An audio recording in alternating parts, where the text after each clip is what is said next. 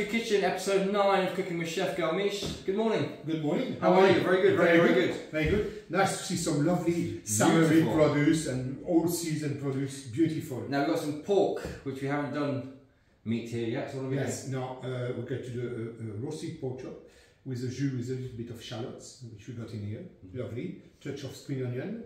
No cream, a bit of stock. This one, which is for me, is perfect one. Slightly reduced to the glass pan top, but go with it, a ratatouille. Love it. Oh, lovely. You've got some lovely peppers you've seen in here, 2 colors, onion, aubergine, courgette. One thing which is great with ratatouille, when you make too much, you can serve it the following day, other starters. Cold. Cold, and it's a delight. Or you can reheat it, it's even better. So I think, let's get on. Yeah, let's get on. It should be good. Sounds great. Okay, so great. Now we're going to cook the ratatouille. I already prepared a little bit, as you can see, because you need to get a little bit in advance with that.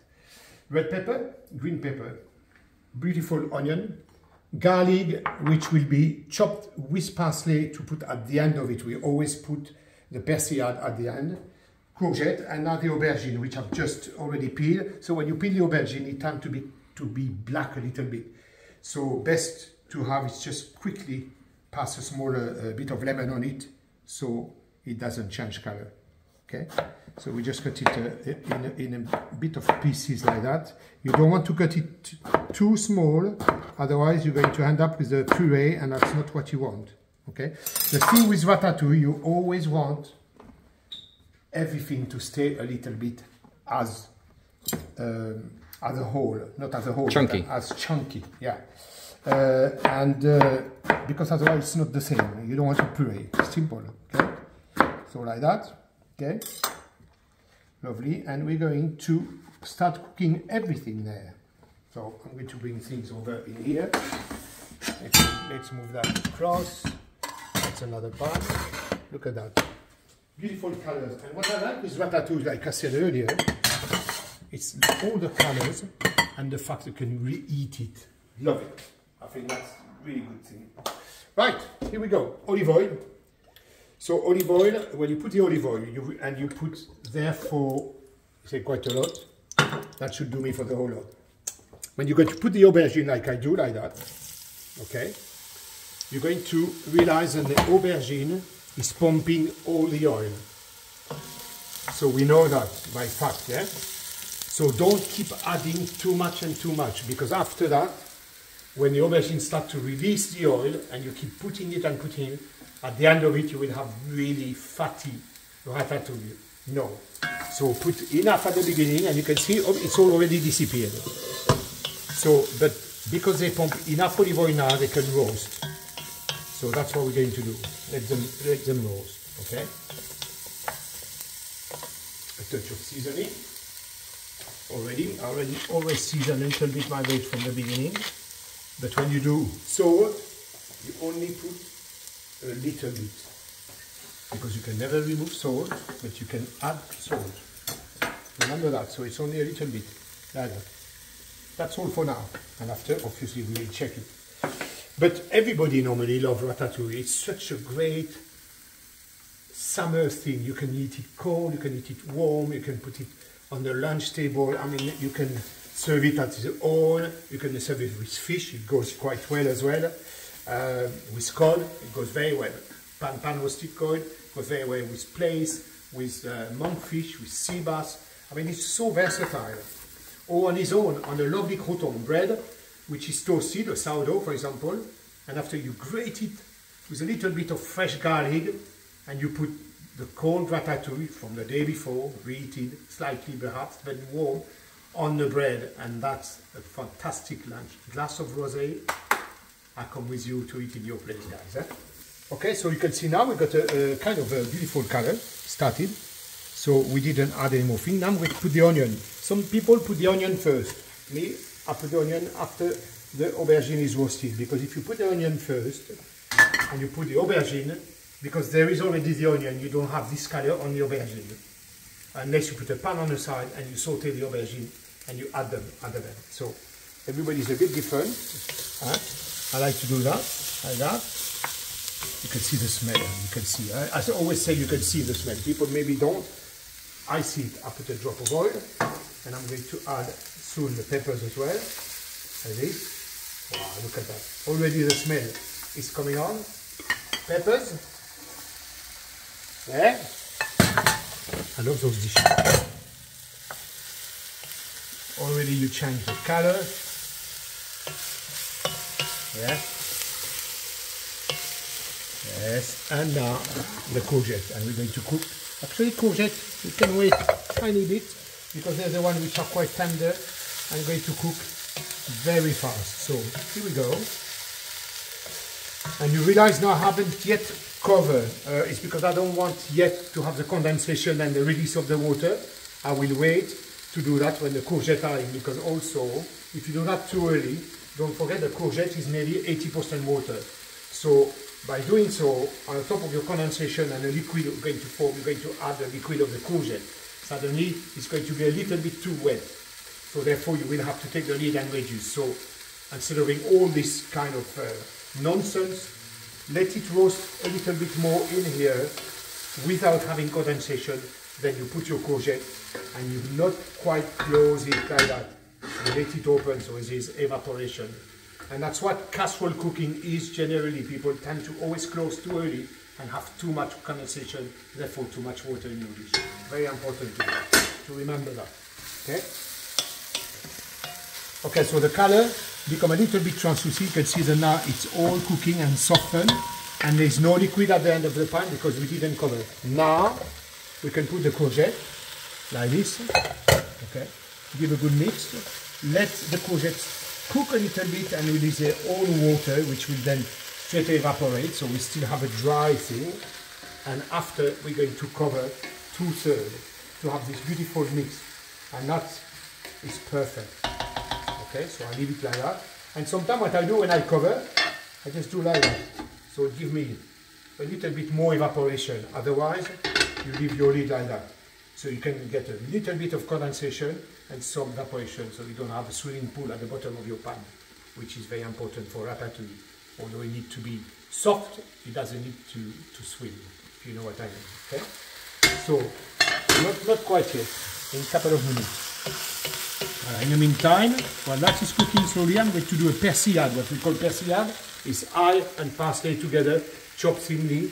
And when we do a ratatouille, especially in France, or my mom used to do it, when the ratatouille is ready, really nice, flavored, tasting well, seasoned well, we threw a fresh garlic and parsley at the very last minute. You got this really burst of fragrance of garlic, which I love, obviously. You know I love garlic, I'm French. And you got this, it's just good. You need to try it. Okay, so garlic. This is really fresh garlic, this one. I love this. It's nearly nothing to take in the middle. If I take that like that, for example, I might only get, you see, nothing. So that's fine. It's a good fresh garlic. So what I tend to do with my garlic, instead of chopping, I press him here. Like this. Okay, and after that, with your knife, you press. And that's your garlic chopped. So you don't need to cut your finger. Okay, so you take a good knife like this and you press on a corner. You can hear the noise. Okay, and after you press your knife there and you crush it. Wow. Et voilà. Boom. Okay, so we're going to do that one more. Okay.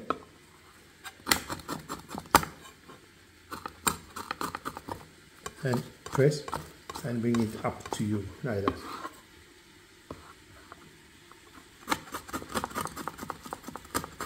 And because this garlic is super fresh and very nice, you can see it doesn't blacken yet, which is great, because sometimes garlic do become black. So when it's like that, you put a drop of olive oil, and you can keep chopped garlic in olive oil for a couple of days, by the way, just in case you do a little bit more and you want, like we call a mise en place, that's mean to have a little bit of some left. You can use that. Now parsley, I like to use the stem of the parsley. There's a lot of flavor in it. People tend to slew that in a bean. There is no reason why we should. So you just gather against your knife like this. You just do a kind of a ball, which make it kind of easier to cut. You see, from what I'm doing. There, suddenly, up, and after that you just hold it quite firm. The knife needs to go against here, a little bit in diagonal so you don't cut your nail. And you cut slowly, you don't need to go fast. Okay. Like this, be careful your finger, like I do. And don't worry, chef, just cut the fingers right. So now you got that, you're going to bring that towards in here. And you're going to, so hold it like that. Always have a good knife. And you lift it slowly. And we're going to make what we call a persillade. So they're going to mix both together. You just bring back everything together. You cut. Bring back everything together. And after that you take the excedent side. On that way, don't go under your knife. Okay? So, please, because otherwise your finger will go. And you do the same. And you have beautiful fresh persillade.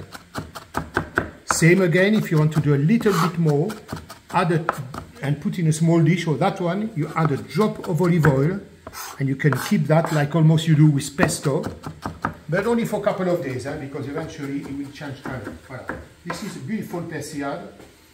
Don't forget, do that way, don't cut yourself. Okay? So that we're going to put at the last minute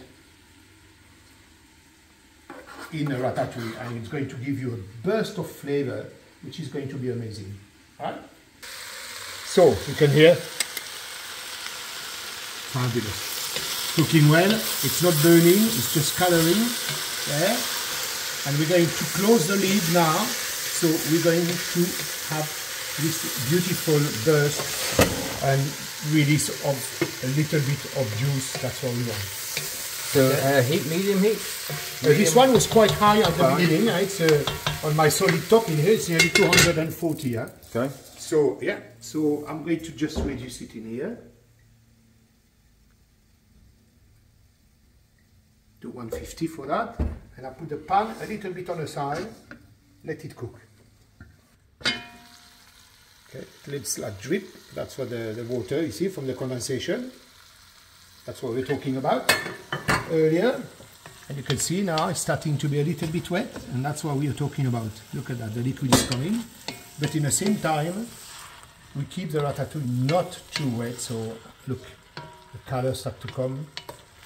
You can see the vegetables are all, you can check, they're not in puree, you don't want that, ratatouille should not be. So we need a little bit more cooking, so in between that, we're going to put a touch more again of seasoning, and a touch more of salt. Like I said, salt, you can add salt, but not remove. So be always careful. That's it, okay? And so the next time we're opening that, we're going to put this fresh persillade in it, leave it to cook on the side. By the way, talking about ratatouille, more it is cooked and reheated, better it is. It's one of these casserole vegetables that when you reheat and you cook slowly for a long time, that's why all the flavor are mixing together. The trick is to try to keep it, then all the vegetables still, you can see them as a chunk a little bit, okay? We're going to cut the pork chop in here. I put a touch of sunflower oil and a nut of butter there, and you can see it started forming. That's what you want, when it starts forming, but not burning. And the reason we put the oil is to prevent butter from burning, but you still have to control it, obviously, because when butter burns, it's not good for you. So let's not do that. And we're going to roast this pork chop, and we're going to make a jus with some shallot, garlic, spring onion, and a little bit of mushroom, and a little bit of stock. Just simple, no cream, no nothing like that. We don't need. And the herbs on that will be a little bit of parsley as well, so it goes with the ratatouille. Okay? So I don't need. You can see, look, that's what we call when the butter is forming. This is exactly what we're looking for. And now we're going to put this in. And we're going to pan roast. And I like to use Le Creuset, you can see.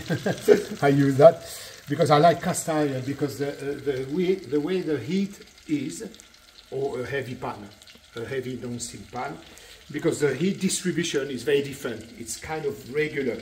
Although on the induction sometimes you got the middle part of the induction who does a little bit more work than the rest. but generally speaking, it's perfect and it's thick enough. So it should be give us a good color, and it will not curl because we cut the small kind of ligament, small kind of, yeah. Okay, look at that. So that's it. We're going to turn it to the lovely color. That's what we're talking about. Voila, beautiful. And now I'm going to throw in a little bit of the thing. I always do that. That's the way I cook at home. It is not necessarily the way people would cook in restaurant, but we're doing a nice simple cooking with great ingredients to go with this beautiful ratatouille and vegetable who come from 4 seasons. So that's what we're doing. Mostly, you can see I made a mix with some garlic, shallot and spring onion. So I put that in here and I let it like that only to soften. And after that only I will remove this, put on a tray, keep it warm and deglaze the pan. Push the heat a little bit. That's been medium heat so far? Yeah, but it's about medium, yeah, medium to high, but high. Yeah, try to keep that the butter doesn't go. That's all. But the butter is there to give also a color to the pork, as you can see, a beautiful color there. So that's what we should have. Okay? So voilà. I'm going to put that to rest in here. Veg are here. I'm going to add a bit of the stock. So this is True Foods chicken stock? Yes, I love this all produce. from 4 seasons? Why all the chefs buy it, it's made by chef. It's perfect, it's like the classic way of making sauce we used to do. And what is good with the chicken, funny enough, it's quite versatile and go with everything, you know. So, but you can have the beef, you can ask for especially in a tray, they make for the lamb, they make chicken, beef, jus, veal, etc. Yeah. So okay, so that's going to take off all the silk of the meat from the bottom, and we're going to push it and reduce the sauce. Boom! And after that last minute I'm going to rest it in the oven a little bit. This one, and I'm going to use the juice from that to put back in the pan. And voila. In the meantime, let's have a look at the ratatouille, the way it's going. So.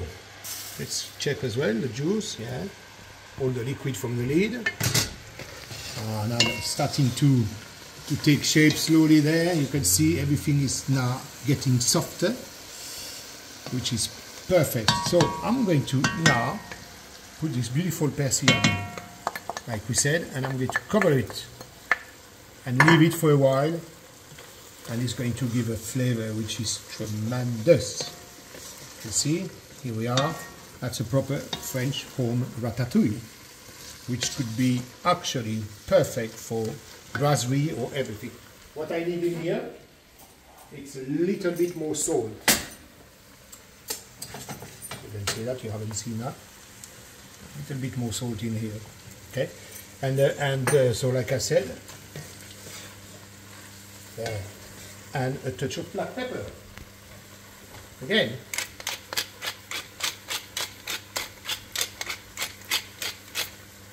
Perfect. So, cover, leave on the side. Look at the sauce reducing in here, so we can do 2 things together, and we'll have a dish which will be perfectly ready together. So reducing quite hard, I drop it a little bit like that, slowly. And I think we're going to eat like king. What do you think about that? So we're almost there. Just a couple of minutes and the ratatouille is made, you can see. It's important for you, so it's all, you can see all the veg. This is the important as well, that you can see what you have cooked, but it's already cooked. And like I said, the persillade last minute to give maximum of flavor, and check your seasoning. So that's ready and not wet. I didn't want that to happen. I don't like when it's too wet. Sauce reducing, so we're nearly there. Next time you see us, it will be on the plate.